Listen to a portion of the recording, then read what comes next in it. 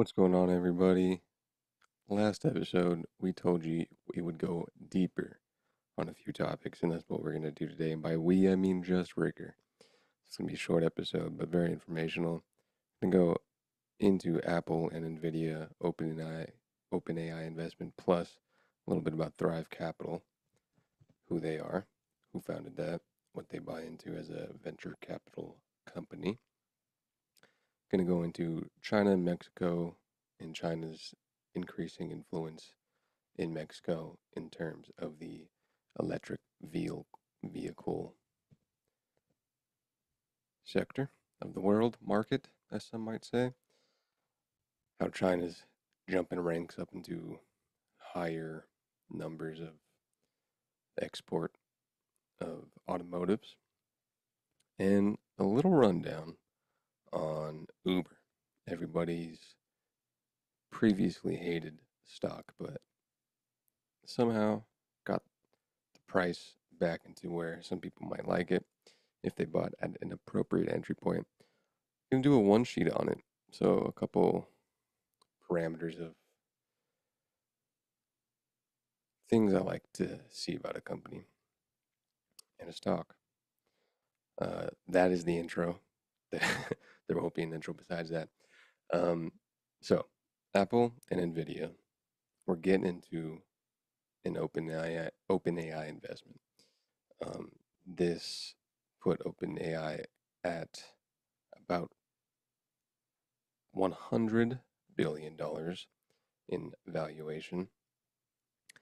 Um, it was also led by Thrive Capital. Let's jump into Thrive Capital real quick first. Um, Thrive Capital is a venture capital firm, investing fund. It was it's founded by a man named Joshua Kushner in 2009. Uh, I'll go into Mr. Kushner after, but Thrive started with allegedly $40 million in an institutional fund, which is kind of hilarious because uh, the only thing that's online about Mr. Kushner is that he tried to start up and then failed. Failed, but it didn't work out. And then just had deep relationship with Princeton people and the guy who founded CAA and some family funds apparently get 40 mil. So that's fun. Um, Early investors in Instagram, Facebook put in 3.5 million days before Instagram sold to Facebook for 1 billion. You can do the math on that and tell me what that X is. Days is crazy. Invested in GroupMe, which was acquired by Skype, and Warby Parker and Twitch are some of the investments that Thrive Capital has done. Um, Go in the incubation stage. They get in early and try to put a rocket onto some companies. Um, they recently got funds themselves, raising 3.3 billion. Have stakes in Stripe, GitHub, and like we said, OpenAI. Um, yeah, I might go further even in a different episode to dive into Mr. Kushner, the founder of Thrive. But uh, Thrive was even earlier than just this round. Um, Kushner and Altman apparently got together in 2022, a little bit before that. Uh, it was embattled with Microsoft and Microsoft's position in the company. And I mean, I'm sure this is all after the nonprofit ordeal, which might go into in a different episode as well. Um, Thrive led in early 2023, so not this 2024 round. Thrive Capital led 130 million in investment into OpenAI at a 29 billion valuation. So a couple years later, you go from 23, 29 billion valuation to about 100. And then apparently, working with Altman through getting fired, which I feel like a lot of people forgot about. But homie was ousted from OpenAI and then brought him back like CM Punk a couple days later. Anyways, Thrive, Apple, and NVIDIA all want to get in and did get in, I believe, into OpenAI this new round. Which is kind of weird for a couple reasons. Different reasons for Apple than NVIDIA. Apple seems pretty Apple-ish, where you acquire a technology and then implement it into the iPhone or the MacBooks. They did it with Siri, but it's a little bit of like a Google Bing situation where you kind of Apple is kind of admitting defeat with like, all right, uh, Bing to Google, there's no switching cost, right? But Google is the clear winner, um, and and you know Bing admits that itself, uh, even if they don't say it out loud. So when you have Apple kind of hedging, um, Apple work with Gemini, working with OpenAI, it seems like that is going to be getting them over the hump of having like AI agents. Um, they can do smaller, like local stuff, uh, smaller language models themselves through Apple, but uh, it's a little bit of like, all right, OpenAI is going to be the AI purveyor, and if not in the public eye, at least this is the infrastructure that's going to run our AI agents. I'm assuming on the iPhones. Um, NVIDIA is in kind of a weird situation because OpenAI said that they wanted to do chips later down the line. That one is a different head scratcher. Is it hedging to get a stake in something that could be bigger than NVIDIA making chips? Doesn't seem like that would be the case to me. Um, but you do have these giant titans in the business world of the U.S. and their global businesses putting stake into what has been the most talked about thing since crypto 2, 3 years ago. As far as Apple and OpenAI goes, will the Apple intelligence, you know, boost people buying another iPhone out of their like original cycle? About 5, 6 years every cycle, people update an iPhone. Possibly. You had a big jump with when they changed displays. iPhone 6. Could it be a similar super large margin of a jump? I tend to lean on the no side. Anecdotally, I probably wouldn't upgrade, and I usually don't upgrade my phones unless it's just not working anymore. The battery's depreciated so much it gets annoying. Um, it could be somewhere for Apple on the subscription side where you saw ChatGPT and Gemini have premium models of, no pun intended, their model. Another anecdote, I subscribe to the upsell version of ChatGPT. It kind of feels like you're missing out a little bit. It's like what's on the other side, and the barrier to switch down is pretty big. If people are trying to, cut parts of their budget, it could be that a lot of the retail average person in the U.S. would stay away from unsubscribing to the GPT version unless uh, $20 a month really cuts deep. But I think that it's somewhat like it makes you lazy to want to switch because it is pretty fun and kind of does something to the human brain where it's like, oh, fast and shiny, and it's a pretty good service. But that upsell of a version doesn't exactly bring in the total bank for Google and OpenAI, and it probably won't do the same of a subscription model to get Apple in a place of growth where a lot of people are expecting them to be. NVIDIA, on the other hand, it's a whole other story. Everybody wanted them to do better than the best that probably has ever done in a minute, but we'll see where it's really more interesting where Apple takes OpenAI, especially because it hasn't been in a public headline of Apple making acquisitions like this. Mexico, China, electric vehicle expansion. I was kind of bummed about this because Trump started talking about it. I was like, he beat me to it. But this is kind of a topic that butts heads with the political sphere. So you get your political talking heads talking about it. I might have to cut Uber off, so it might be a double deep dive instead of an Uber because I got an engagement to get to. So China has led a pretty big expansion into its EV market, and that is seen substantially in Mexico, largely through BYD. BYD is lower cost.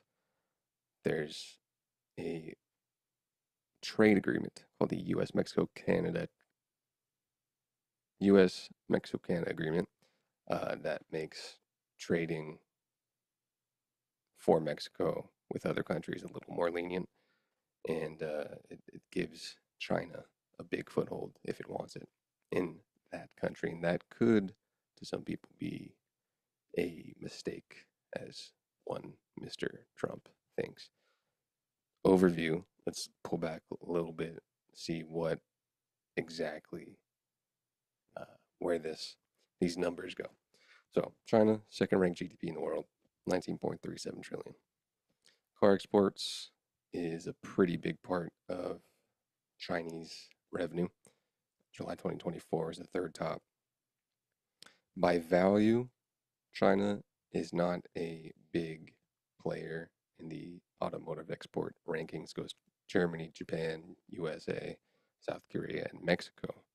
And China's after all those by exports by value. But if you do total vehicle exports, China is first with 3.2 million, and Germany is 2.6 million in 2022. So Germany, they got automobiles.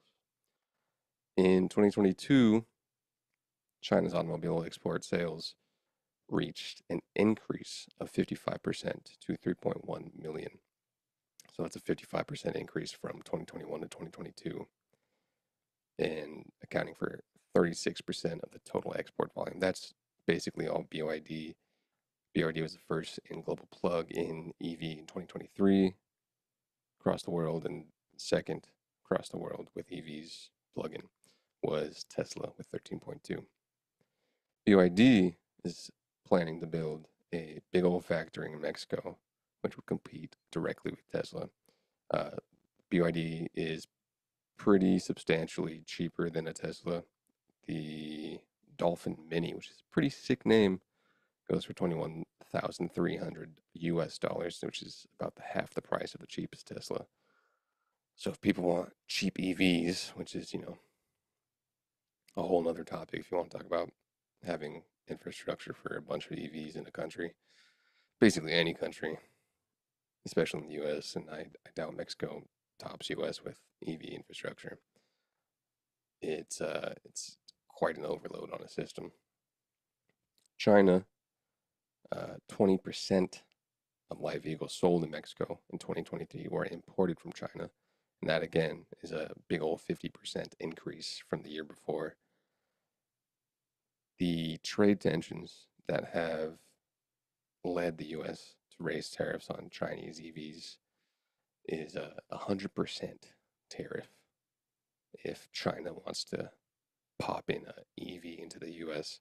And the European Union did a similar thing. But in Mexico, there's a US-Mexico-Canada agreement that makes it easier for Mexico to deal with China.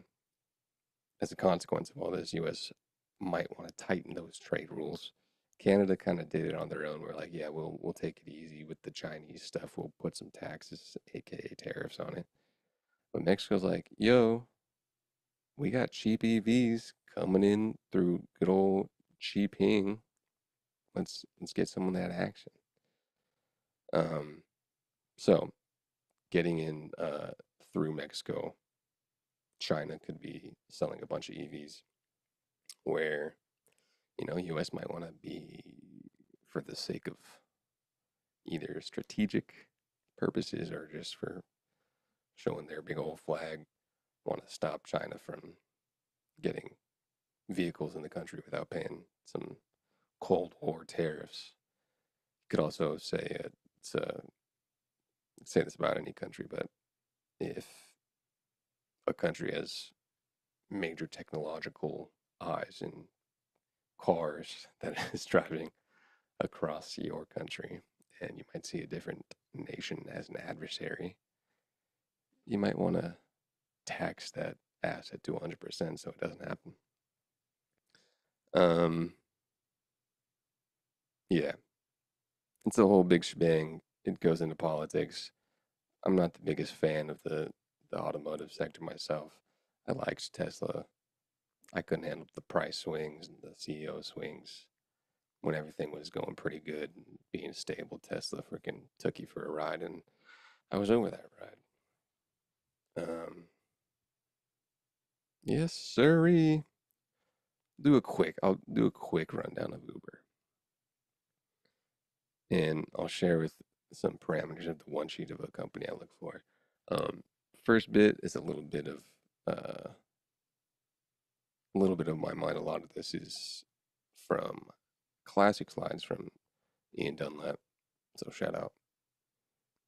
One sheet, sector they're in, industry, founder, CEO, business overview, founding team, who invested early, what's their revenue, cash on hand, and some moats.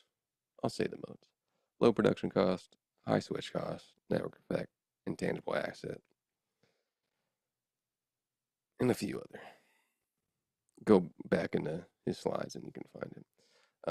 Sectors apparently technology, but there's a bunch of freaking sites that say a bunch of different things. TradingView says transportation. It's a software company, but I don't know why TradingView would say that. Travis Kalanick and Garrett Camp founded Uber in 2009. CEO since 2017 is your boy, Dara Khosrowshahi. Uber operates a platform connecting drivers and consumers to ride-hailing services and deliveries, including foods, freight, and logistics. Founding team was Kalanick, Camp, and Graves was the first CEO and an early employee. The early investors were first-round capital benchmark individuals. You had Jeff Bezos and Google Ventures hopping in. Seed funding round was 200,000 from Mr. Garrett Camp. Institutional funding was in 2010 when Uber raised 1.25 million. Revenue in 2023 is somewhat irrelevant. The cash on hand in that time was 5.5 billion. You can go look up 2024. Good note to me to always have updated numbers. Low production cost, asset light as business. And I'm saying all this going down the one sheet because it kind of got back to a place where people liked it. Uber moats, somewhat low production cost. The high switching cost of what you want to see in a moat, good golly gosh, you could go to basically Lyft. But that switch is pretty breakable.